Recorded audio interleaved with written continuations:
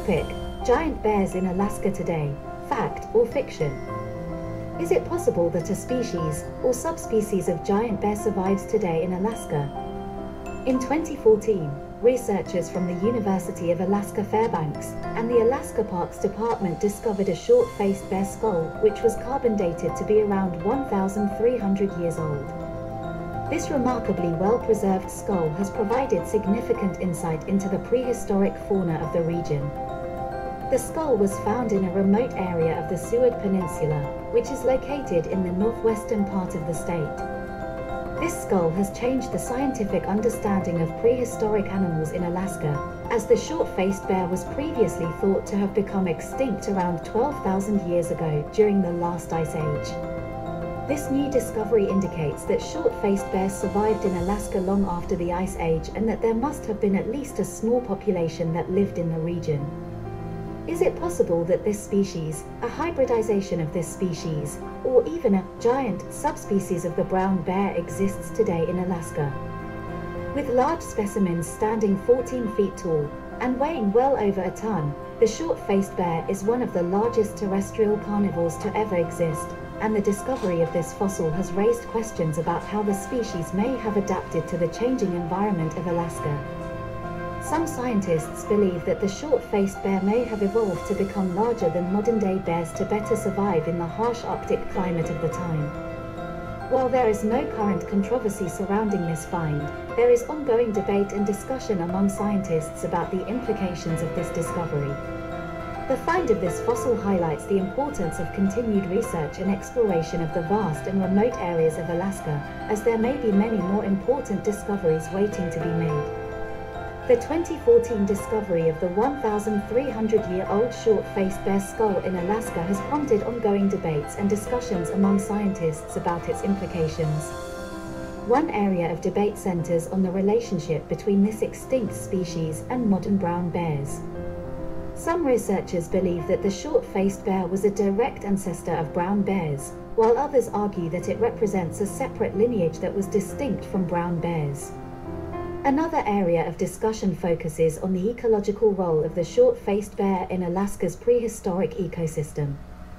Some scientists believe that this species played a significant role as a top predator, while others suggest that it may have been more of a scavenger and opportunist. Additionally, the discovery of the short-faced bear skull has raised questions about the history of Alaska's wildlife and its potential vulnerability to climate change and human activity.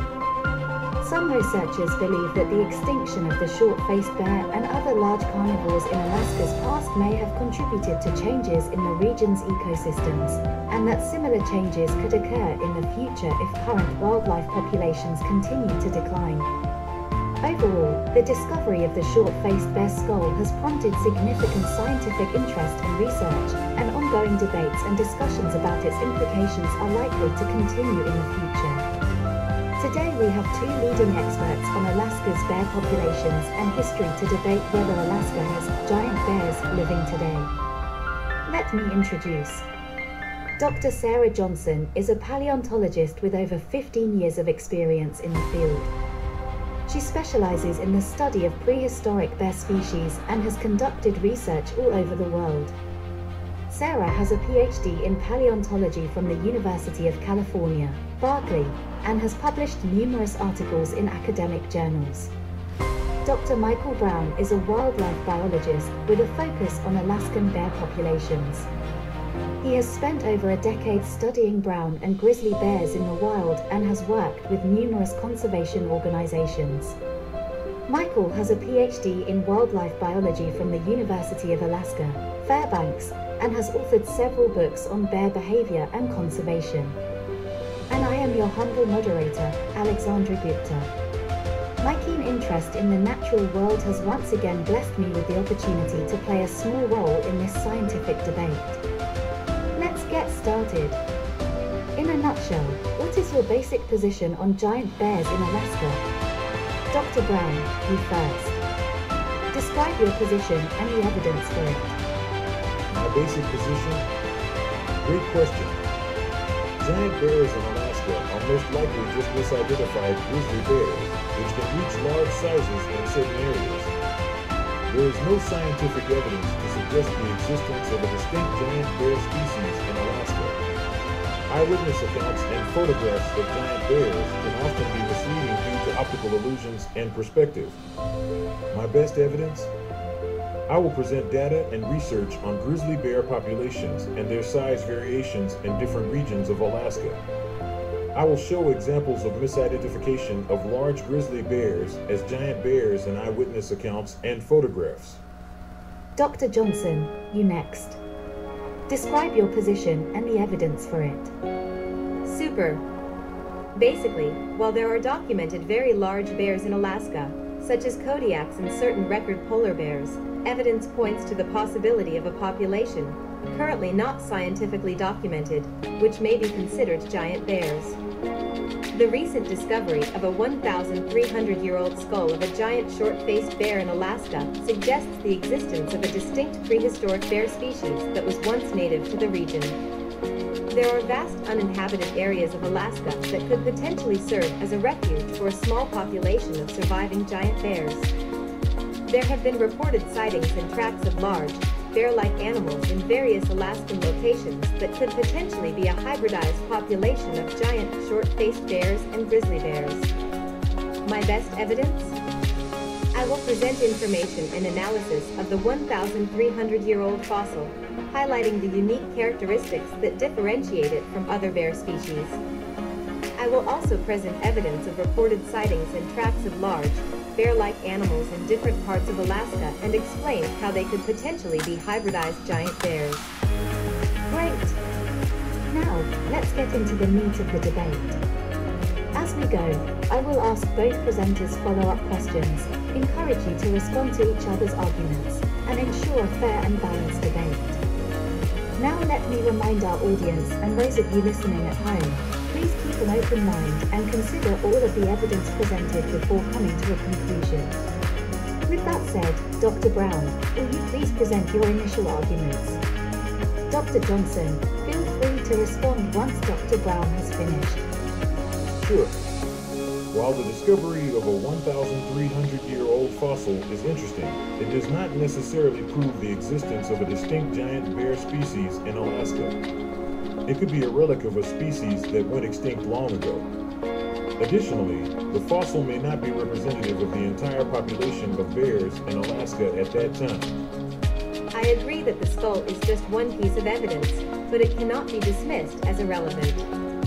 The unique features of the fossil suggest that it represents a distinct species that may have once lived in Alaska. It is possible that a small population of these bears survived in uninhabited areas and evolved into the giant bears that people have reported seeing. It's important to remember that eyewitness accounts and photographs of giant bears can often be misleading. The perception of size can be distorted by distance, angle, and lighting. What people think are giant bears could simply be regular-sized grizzlies that appear larger than they actually are. That may be true, but it doesn't explain the reported sightings of bear-like animals with unique characteristics such as longer legs and a distinct body shape.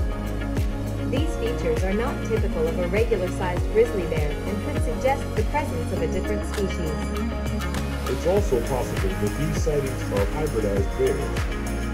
Grizzly bears and polar bears have been known to interbreed in Alaska, and their offspring, known as grizzly or grolar bears, can have unique physical traits. While hybridization is possible, it does not explain all the reported sightings. The unique features of these animals are not consistent with those of grizzly or grolar bears. Furthermore, a small population of surviving giant bears could potentially interbreed with grizzly bears and create hybrid offspring.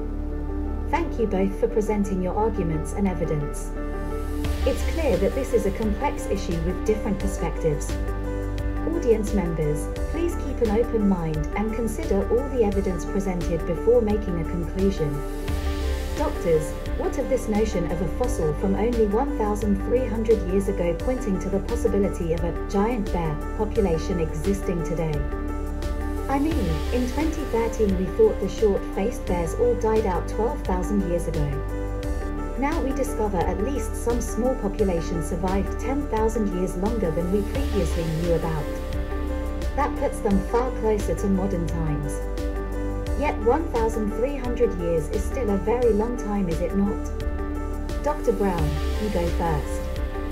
The discovery of a single fossil doesn't necessarily mean that the species survived until modern times. It could have gone extinct a long time ago due to various reasons such as climate change, habitat loss, or competition with other species.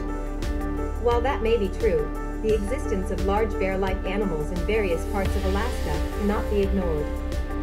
The tracks and sightings reported by locals and hunters are too numerous to be dismissed as mere misidentification or optical illusions. But eyewitness accounts and tracks can often be unreliable and misleading. It's important to have concrete scientific evidence to support claims of the existence of a distinct giant bear species in Alaska. Of course, but until we conduct a thorough scientific investigation, we can't rule out the possibility of the existence of such a species. The discovery of the fossil and the reported sightings are worth exploring further. Thank you, both. This has been a fascinating debate. While we may not have reached a definitive conclusion, it's clear that there is still much to learn about the possibility of giant bears in Alaska. Let's continue to encourage research and exploration in this field to further our understanding of this fascinating topic. And with that, our time is up for tonight's debate.